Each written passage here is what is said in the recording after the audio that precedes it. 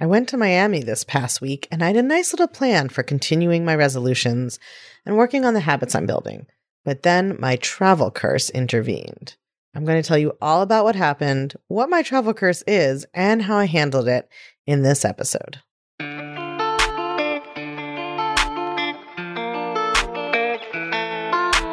Welcome to Unfuck Your Brain, feminist self-help for everyone. Brought to you by the School of New Feminist Thought. I'm your host, Kara Lowenthal, Harvard lawyer turned life coach extraordinaire, and I'm here to help you get society's sexist messages out of your brain so you can be confident, feel powerful, and live a life you won't regret when you die. If you want to jumpstart that process, you need to grab my totally free guide to feeling less anxious and more empowered by rewiring your brain. Just text your email to +1 347 997 1784 and use code word BRAIN, or go to unfuckyourbrain.com/brain. Now, let's get to today's episode.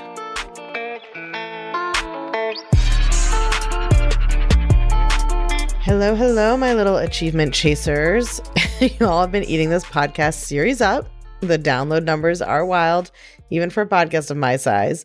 So I'm loving that I'm doing this series right now in early 2024 because I'm literally living out what I'm teaching, and it's given me so many good examples for teaching around this.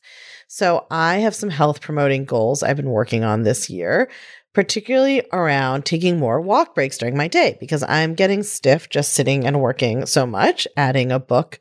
If you write your own book and you want to sell and market it, that's a second full-time job that I added on top of my, at least one full-time job in running my business, which, as any business owner knows, often is more than one because you're doing multiple jobs in the business. So it's a lot. Anyway, in an ideal world, I would live on like a beautiful nature path or something, but I live in Brooklyn.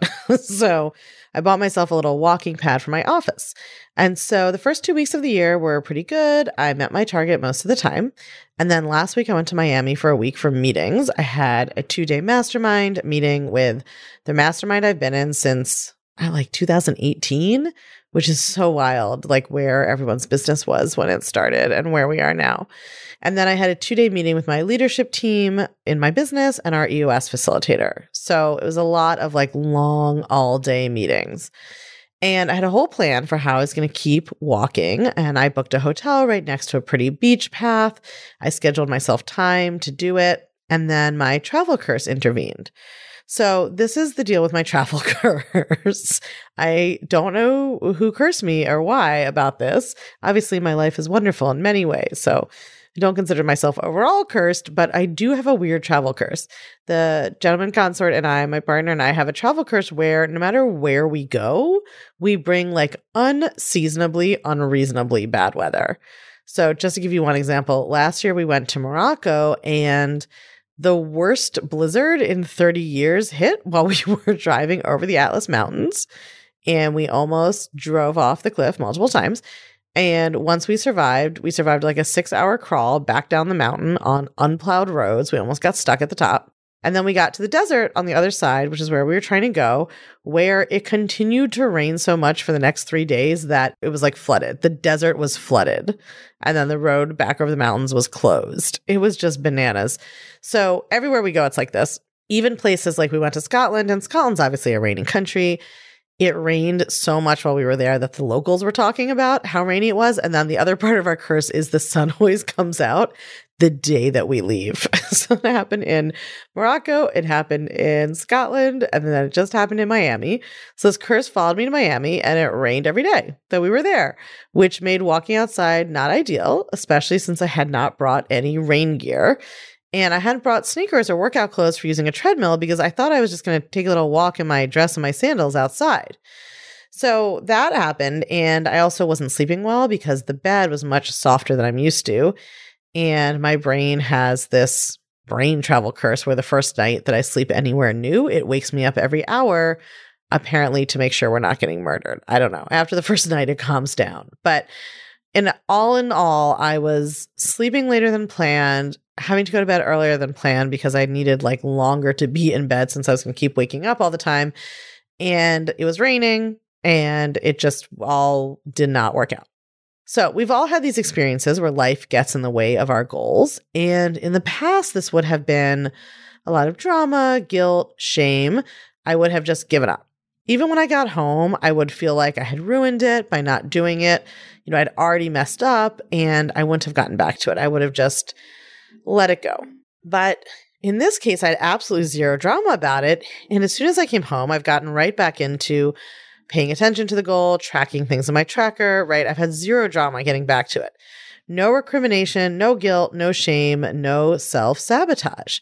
And that's because I've done the work on this goal and every goal I set to make sure that I articulate to myself what the purpose of the goal is in a way that is not about perfection. So if you remember the previous episodes, I've made sure to frame and define the goal as not being to do the thing perfectly or 100% of the time. The goal is to become habituated to doing the thing most of the time. And because I have prevented perfectionism from attaching to the goal, I came back to it without any baggage. Equally importantly, I was able to look at exactly what happened, the circumstances and my thoughts, and learn from my mistakes. So that's what I want to talk to you about how to do yourself today, because it's the most important it's the most important skill you can have once your goal execution is already underway. So the single biggest reason that when we fall off the wagon, we stay off the wagon is that we don't learn from our failures. That's the perfectionist thinking. We want to do it perfectly. And even if you've listened to the previous podcasts and you've mentally changed your framing of the goal to not be doing it perfectly, if you feel any shame or guilt about when you lapse, then your perfectionist thinking is still getting in your way, and it's actually going to sabotage your progress. Sometimes when we first learn to try to not be a perfectionist, we sort of interpret that as, okay, so I won't give up if something doesn't work out, but I'm going to move on as fast as possible and try to ignore the bad feelings and just do better next time. This was a big thing that I talked with my partner about a lot when we first met and we were, working through our first conflicts.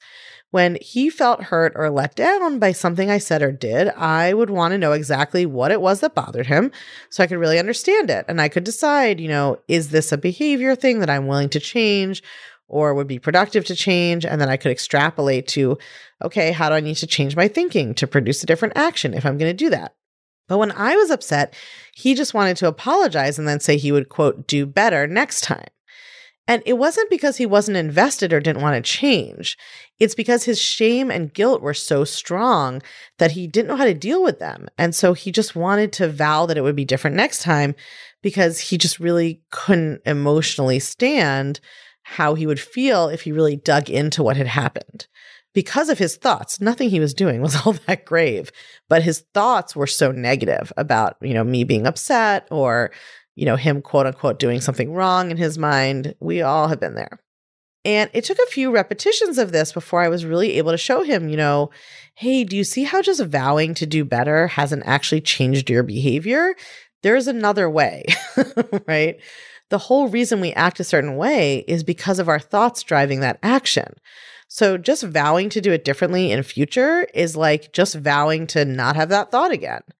Plus, even if you could just declare you wouldn't have a thought in the future, like even if you could just order your brain to do that, if you haven't looked into it, you don't even know what thought you're trying not to have, right? So you can't just vow to do better next time. You don't even know what thought caused the problem. So many of us make the same mistakes with our resolutions and goals. When we fail, if we manage to get back on the wagon, we're just in a rush to climb back on and we don't pause to take stock and learn from our failures or mistakes. So we end up falling off the wagon again and again in the same damn way. And eventually our brain's like, I'm giving up. You keep falling off in the same way. Nothing's changing here. Like, I'm out. If you don't play back the tape and really look at what went wrong, how are you going to do it differently in the future? So let's use my Miami walking story as an example. There are a couple of places I went wrong. First of all, I only planned for good conditions. I planned for good weather and I planned to be able to follow my schedule. But I can't control the weather at all. So if I'm really committed to my walks, then I need to plan for any weather outcomes or I need to bring stuff for walking inside, right? Or outside or wherever. I also have to articulate to myself what my commitment is. I could have set a timer and walked around my hotel room while watching TV for 10 minutes if I had really articulated to myself that the commitment is to take the walks no matter what. I also didn't plan for poor rest. Now, this is only semi under my control. I can take all the steps I can try to take to get good rest, right? I can go to bed at a reasonable hour. I can take magnesium. I can stay off my phone. I can, make sure I don't eat foods that give me heartburn at night, whatever. I can't control something like the bed being too soft. I mean, I could have moved hotel rooms or something like that after the first one if I was really committed to that. I can't control the fact that my brain always wakes me up first night in a new place because it thinks we might get eaten. I might need hypnosis for that one. I have tried to tell my brain this. But what I could have done is create a more flexible plan. So even if I didn't know the exact contingency, I could have marked 2 to 3 times in the day for a walk option and just held that space open and, just been okay with the fact that I was sacrificing some productivity time. Or if it was really the most important thing for me to get done, I could have changed my schedule. I could have canceled or shortened meetings. I could have postponed work I was scheduled to create, etc. Now, that stuff wasn't less important than walking to me in that moment. That's up to me. But I could have considered all the options. So now I've learned so much valuable information about what can happen when I travel. So the next time I travel, I won't be thinking, well, I'm sure the weather will be fine, or even I hope the weather cooperates, or I hope I sleep well. I'll really be planning for the challenges. So this is a perfect example of why you always need mindset and strategy to solve any problem. Just having the strategy doesn't work if your brain is just generating shame and you're mostly motivated to avoid the shame. But just having self-compassion also doesn't do the job on its own. You need to think analytically about what happened and how to solve for it. I think this is the huge missing piece for so many women who are trying to change something about their lives, right? The ability to have enough self-compassion to tolerate failing and the analysis to see what went wrong and change it is what got me from 0 business experience to being a multiple 7-figure CEO, from an idea to a major book deal, from hating my body to loving it, from, being a dating hot mess to being engaged to someone amazing. The list goes on and on. Everything I've created came from a version of this process of learning from what didn't work and changing my approach. And as you can see, I'm still using it. I'm using it on things that are big and ambitious, like trying to get my book on the bestseller list. And I'm using it on things that might seem simple to other people. Some people have no problem taking a walk every day, but for me are a big goal. And I have no shame about that. So you might be trying to launch a company, or you might be trying to stop watching so much Netflix. Whatever it is, this process of failing and reflecting and adjusting is the key. Next week, we're going to be taking a little bit of a break from this topic, and I'm going to be speaking to my friend Rachel Hart, who is an incredible coach who helps people change their relationship with their drinking. And she's going to be telling us about the drink archetypes, which is a brand new framework that she has created that really helps you understand your drinking, really any substance or activity you're using to numb out. So that's going to be a super fruitful, interesting conversation. And I promise that even if, like me, you don't drink at all, you're using something to manage your emotions. And that's not inherently bad, but you want to understand what you're doing and why, so you can work with it if you want to. But then the week after that, I'm going to finish up this series on goal setting, goal achieving, and getting back on the wagon. We unfortunately have had to cancel the Get Back on the Wagon challenge. So if you did register, you'll be getting an email about that. But I am going to share with all of you what I was going to be teaching in that challenge. It was going to be only for paid participants, but now you're all going to get to learn the fail forward review process, which is what I use to diagnose from and learn from a failure. So I'm going to be sharing that on the episode after. So not next week, but the week after. And then we're going to be done with this goal setting resolution series, and we'll be turning our attention to new thought work frontiers. All right, my friends, have a beautiful week. If you're loving what you're learning on the podcast, you have got to come check out the Feminist Self-Help Society.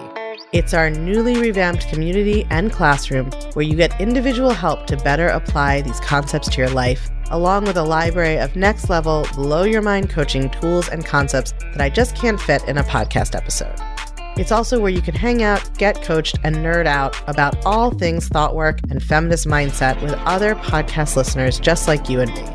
It's my favorite place on earth, and it will change your life, I guarantee it.